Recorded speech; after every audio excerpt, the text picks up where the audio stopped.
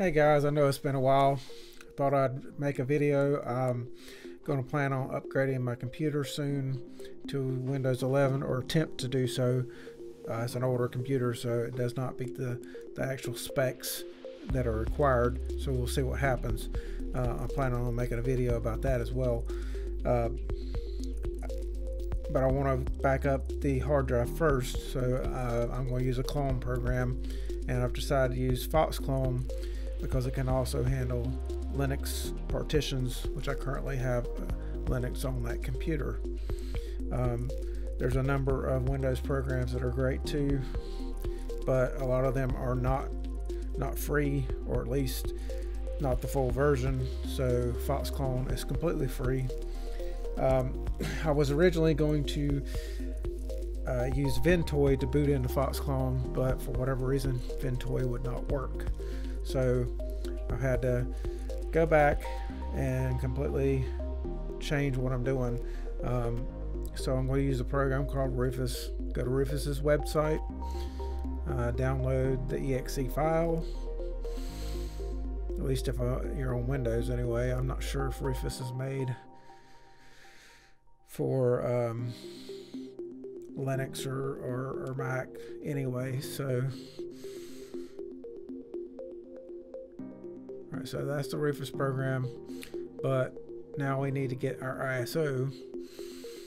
So we're going to have to go to the Foxclone website for that, and then come back to Rufus to actually make our bootable flash drive.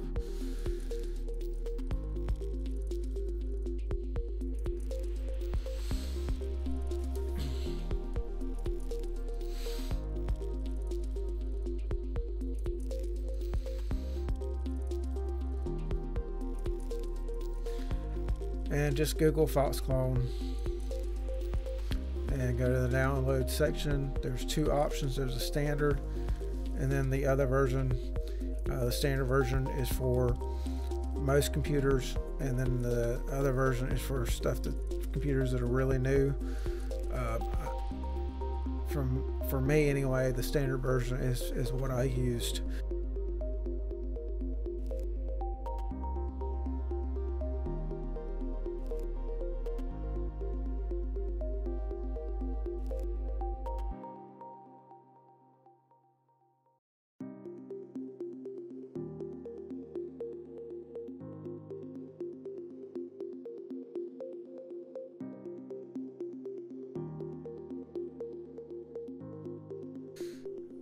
So now we're going to go back to where we downloaded Rufus. Go into the program.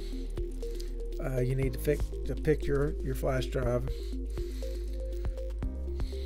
and then you're going to pick ISO image and go find the ISO of Foxclone that you just downloaded.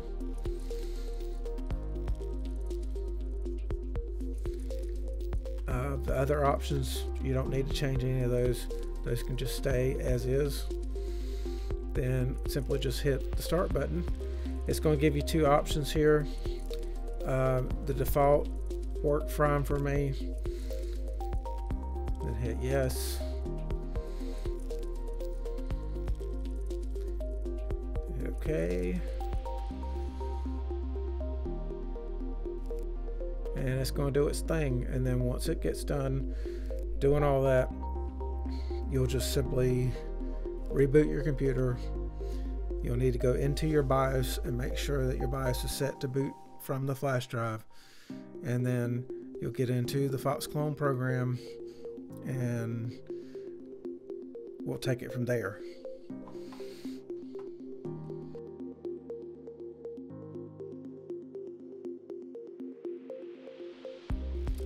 Okay, so now we need to restart our computer, and then when it restarts, you may have to hit, in my case I had to hit F2. It could be different on your computer. It should show you when it first comes up what button to hit.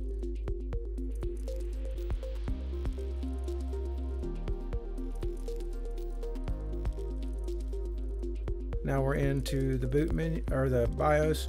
We need to go to the boot menu, and we need to put that flash drive as the very first thing that the computer looks to boot to. If you had to change something there, hit save. If not, you don't have to hit save. So now it boots into Foxclone. I use the safe mode because I've had some other issues with it not wanting to boot correctly otherwise. It gives you the option to pick video modes. In my case, I didn't do anything there. I just hit space and kept going.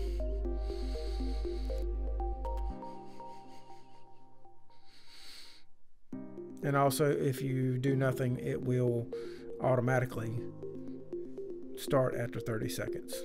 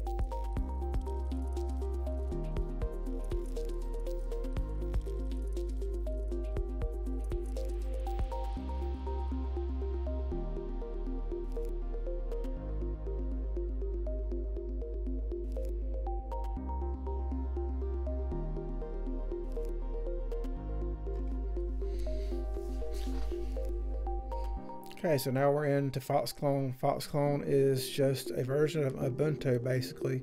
It has Wi-Fi access. I don't know exactly why you need that, unless there's maybe updates to it that you wanted to do. As you can see, there's other options in the menu of other programs that might come in handy, but I'm not here to use any of those in this situation. So all I want to do is go to the Foxclone program, which is right where I'm getting ready to click.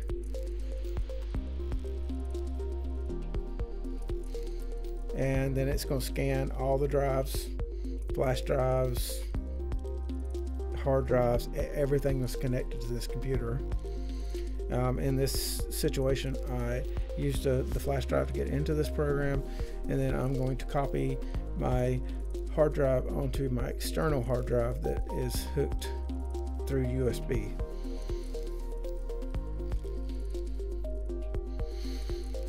And you can use this program, to back up your hard drive, not necessarily just do a clone. So there are some other options, but for this video and this purpose of this video, we're going to go to the clone menu.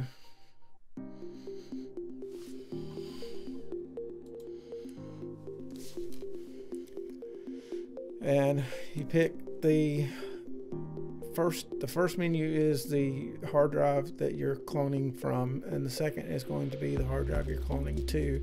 So just make sure that you're picking the correct ones before you hit clone, because it is going to erase one of those disks.